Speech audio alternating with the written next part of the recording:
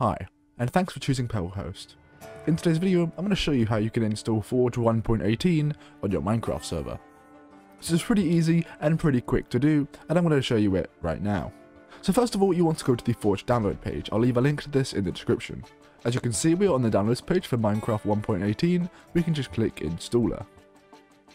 It will then take us through this, which we can just wait 5 seconds in the top corner, and it will give us a skip button.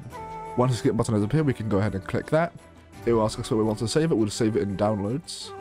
And as you can see, it's now downloaded. So now we can run the Forge file. We can then go to install client and click OK. Alright, so there we go. We've now successfully installed the client. Now we can click OK and open up the Forge file once again. We then want to click install server. And as you can see, it is currently red. This is because we already have files at the directory. So we need to click the 3 dots. I'm going to save everything on my desktop, so as you see, we've got some folders here. We can right click new folder. We'll just type in server, and then click open. As you see, it's selected the server folder. We can then click OK. As you can see, it's installing all the files we need for our server.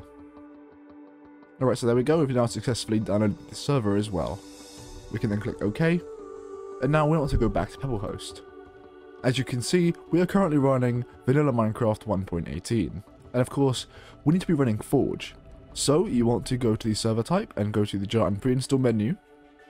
And just note that if you do PebbleHost Premium, or you have bought the mod pack add-on, then you can just go to other pre-installs and click Forge 1.18 just like that.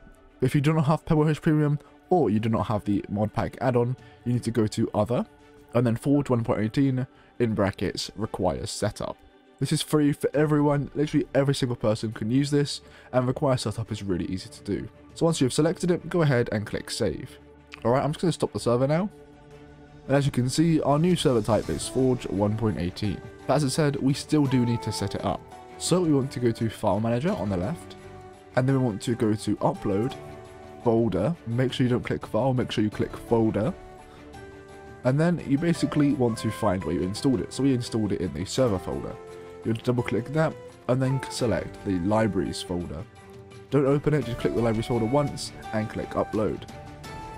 It will ask you if you want to upload these files, which you can just click upload. As you see, it's now uploading them. This shouldn't take more than a minute or two. Okay, so we've now installed our libraries folder. We can then click back, and now we can start our server. If we go to our Minecraft launcher, you can see that we do have Forge 1.18 here. This is because we installed the client earlier. If you didn't install the client, you wouldn't have this, and you wouldn't be able to join the server. But now we do have it, we can go ahead and click play.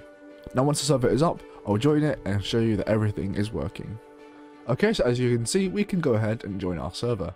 You can tell this is a Forge server by doing /forge, and as you can see, we have some things here. We can do /forge TPS, or we could do /forge mods, and as you can see, I haven't got any mods installed, but if I did, they would all show up in there. If you are looking for a tutorial on how to install mods, we do have a video on that, and I'll leave it as a card right now, and also a video in the description. But anyway, thank you so much for watching today's video. If it did help you out, definitely leave a like and also subscribe, and hopefully, I'll see you next time.